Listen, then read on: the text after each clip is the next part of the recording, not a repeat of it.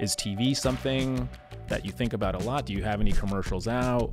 Even when it comes to social advertising, we do that, but it's far more productive for us to put our investment in advertising or awareness driving as close to the point of purchase as possible.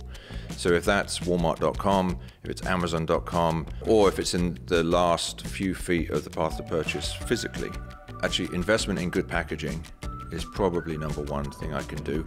Calling my applesauce brain squeezers and making sure that that's really prominent on the shelf as something that, like it or hate it, it arrests your attention so that you then get to the primary, this has these nutrients.